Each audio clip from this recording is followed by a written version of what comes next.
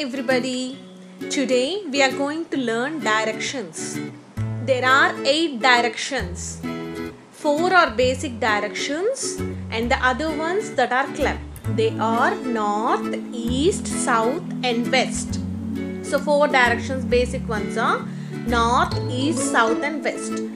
Wherever north and east merge, it is called northeast.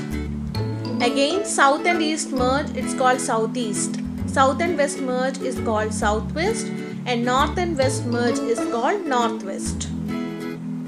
So there are 8 directions in total: north, northeast, east, southeast, south, southwest, west, northwest. So 8 in number. So if you put it on a square, now you can clearly see that the corners are northeast, southeast, southwest and northwest. The sides are north, east, south and west. How do you identify north? Take a compass and identify north.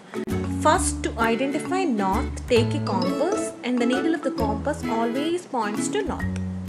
Now, you have identified north. So, stand in such a way that your face is pointing towards north. Now, stretch your hands. Your right hand will point towards east. So the opposite of north is south. Opposite of east is west. So you can figure out 8 directions in this way.